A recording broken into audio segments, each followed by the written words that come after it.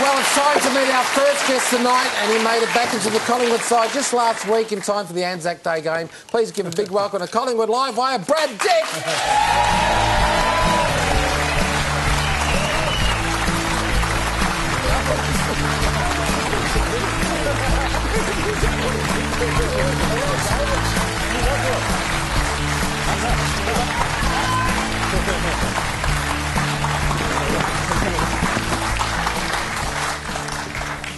Well, it's always good to have the stars of the competition, Brad, on the show. And, well, on the weekend against Essendon, it's always a big occasion. You know, nearly 90-odd thousand people there at the MCG, and must be fantastic to play in front of a crowd that well. And as we could see, Essendon came back there in the latter stages there and looked like they might have pipped you on the post there. But your defence and just the Collingwood experience just held out in the end, so a good victory for the Pies. Yeah, it was a good game. They came at us and, yeah, we managed to kick some more goals in the late bit of the quarter there, so yeah, it was good to get a win and good crowds there. Now, you must have been a little bit frustrated because you're the sub and you don't get a lot of game time these days when you're a sub, do you? You're lucky to get a quarter. Yeah, well, it made me feel even more nervous just sitting on the pine, just waiting to get on, but I got on in the last quarter there, so it was good.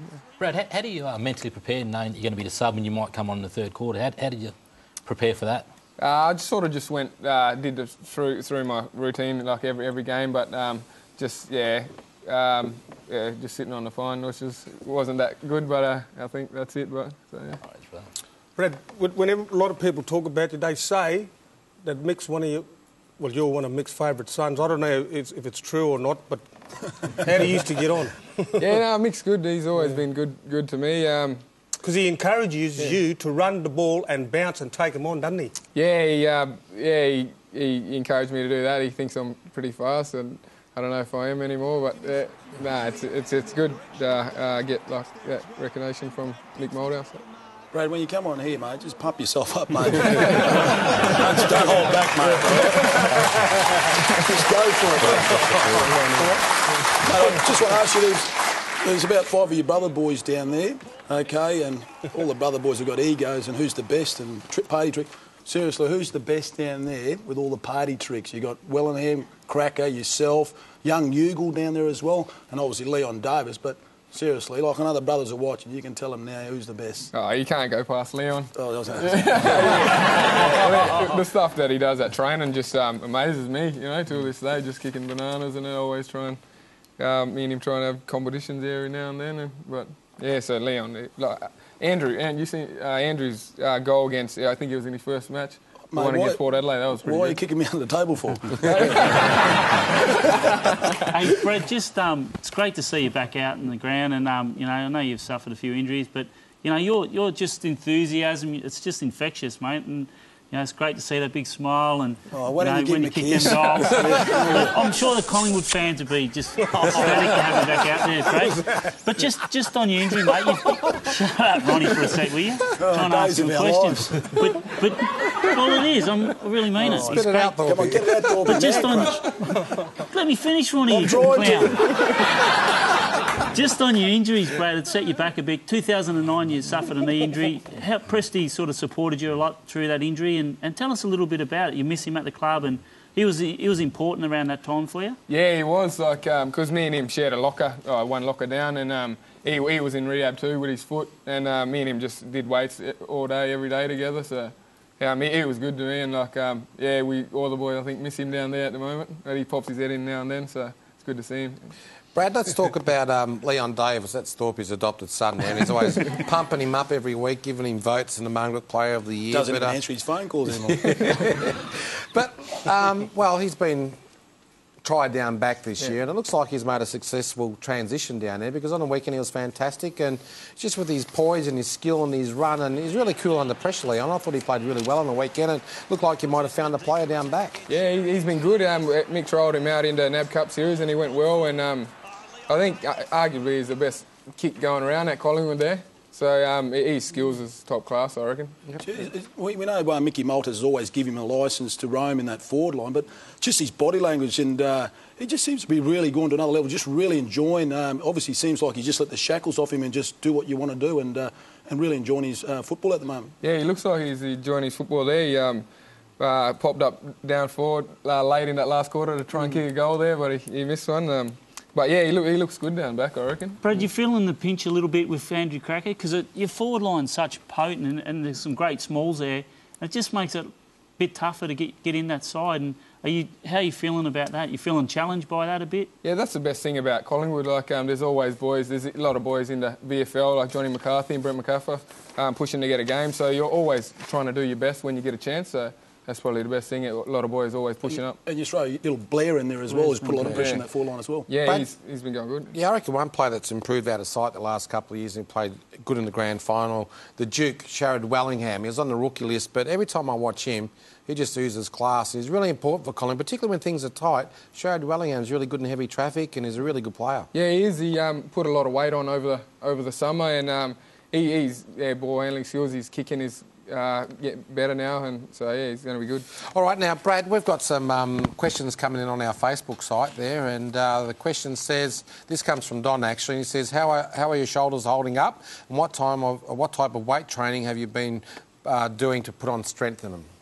I had my special weights program, like I had to do obviously the rehab program for my shoulder stuff, but then I got Lukey Vella, he's a fitness coach down there, and me and him been doing specialised weights, just a lot of upper body stuff, shoulder stuff, so it's good now, it's holding up real well. In the green room, just before I heard Robbie and Brad talking, and when Robbie used to be at Collingwood, he was talking about this lady that used to be a great cook.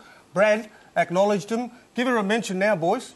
I don't know her. Yeah, I'd like to say hello to Anne. She was there when I was there in 1995 and she's still there today. So how you going, Anne? She was my house mother when I first came down. Awesome. She's brought you up well. All right, well, let's go to the Collingwood Magpie game, the big one on the weekend, Sunday at the MCG. It's a twilight game.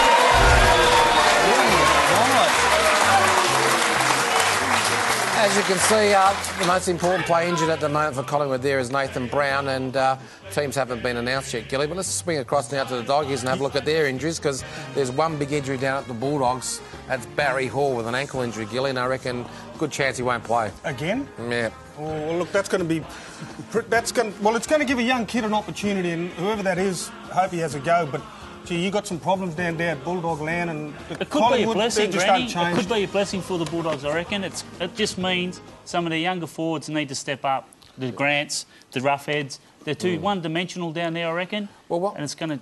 Yeah, you're probably right, Thorpe. One of the Bulldog players that has stood up was Justin Sherman on the weekend. Kicked 4 goals, coming from Brisbane. He's settled in a little bit. But you're right, Higgins and those small forwards, Jared Grant, they just don't kick enough goals for the Doggies. They rely too much on Barry Hall. Grant, just a question for yourself. You're a mad Bulldogs man. Mate, are you happy with the way Rocket's going at the moment? And Nathan Jacuri, you got him over from Geelong, to play in Williamstown? I think Rodney Eade will be under a fair bit of pressure because we've got Collingwood this week and then we've got Sydney. The Bulldogs aren't travelling very well at all at the moment, and geez, for them to beat Collingwood on the weekend, it'd have to be one of the upsets of the year. So the Doggies, they're really struggling. They look lethargic and they look very, very slow. And they're supposed to have really good fitness people down there, but they don't look very, very fit to me. Yeah, well, the guys on the panel, we don't look fit either. But just the other thing is... Speak for yourself. I've actually watched the Bulldogs. And I see a lot of them just... when they're coming through the midfield, and they've just been lobbing the football too much on Barry Hall's head. He's been leading. I don't know whether they're going one or two or three handballs too much through the midfield, because as a forward you lead, you miss that opportunity, and he's obviously backpedaling. I think the delivery coming through the middle, he's actually timing his lead wrong, and they've just been bobbing up on his head a lot. Ronnie, you make a lot of sense tonight, which is unusual. Try and answer a serious question. No, you're exactly right there, Ronnie. They should kick it to him on the lead. They kick head height all the time. He played the centre forward. He was on one leg, so... I just got Brad Dick's mobile phone. We've got to go to tips now, Paul. Collingwood, just quick, Collingwood, is it going to take an hour? They played Monday, big game for them. Could be. Right, so you're picking the Bulldogs, Thorpe, for a change? No, I'm staying with Collingwood. Okay, Collingwood for you, Thorpe. Collingwood. Oh, easy, the Pies, easy. Brad, no use asking you, but Gilly? Pies. Pies for me too, Gilbert. If the Bulldogs win, I'll wash Rodney Eade's car, let me tell you that, mate, because we've got no hope. Let's go to our next game, Sydney taking on Carlton. Friday night at the FCG. Let's have a look at the Sydney injury list there, and Well, Bradshaw, when he's fit, he'd definitely been playing in that team. We don't know when he's going to come back. Malcheski's out for another 3 or 4 weeks. He had that last surgery as well, Gilly. So, but the Swans are up and about at the moment, looking very impressive. And then here's Carlton. Well, Chris Yarran, he hurt his hamstring on the weekend. I reckon he'll make All-Australian this year. When it's round 5. Big rap. I don't want to put the Moz on him. Big rap. But he's probably too fit. That's why he's torn his hamstring. Well, they're missing that bloke there, Cruiser, because he's their #1 player, I reckon. Key position player, Gilly, you think? Or ruckman when he comes back? Because Waite can't do it up forward because he's a bit of a loose cannon and he worries about what's going on around him instead of worrying about the team. All right, let's talk about Sydney, Thorpe, your former club, and great bloke next year, Robbie's former club as well. But they've got a lot of tall forwards, so that Carlton defence, not very big. I mean, Jamieson and a few of those guys down back, they're going to be really up against people like White, Adam Goods.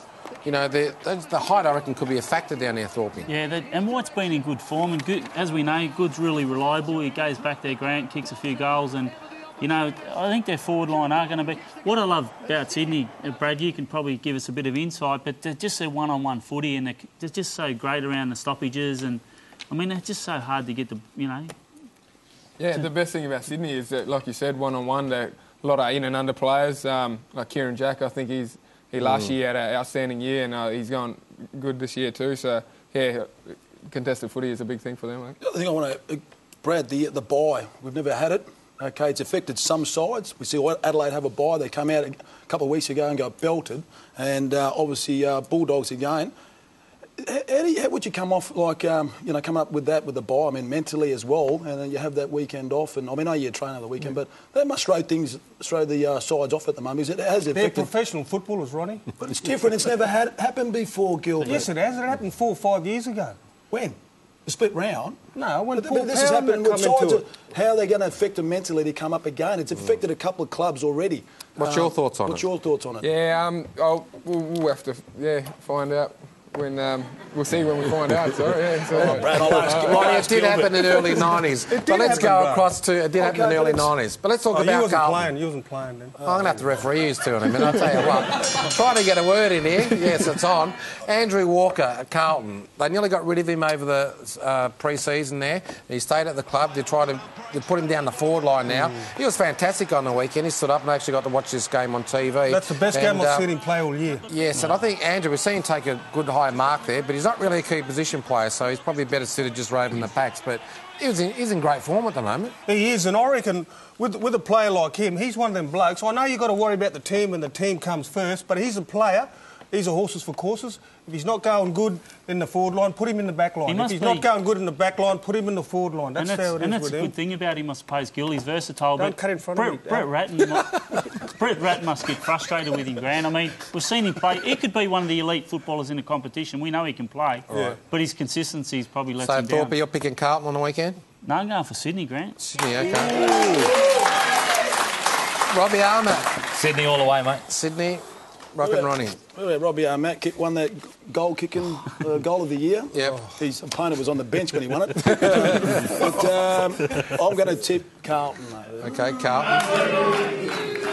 Brad? Yeah, I think Sydney up there. Yeah. Gilly, just for the record, the last 4 games, Sydney have won 3 against Carlton, so I'm sticking with Sydney. Is this game in Melbourne or Sydney? You're not paying attention tonight. No, it's in Sydney. sorry, I didn't hear it. It's in Sydney, brother. Is it in Sydney? Sydney. OK. Well, sorry, bro. Brad, thanks for joining us tonight, mate. Good luck for the rest of the season, and we hope you had a good one. There we go, folks.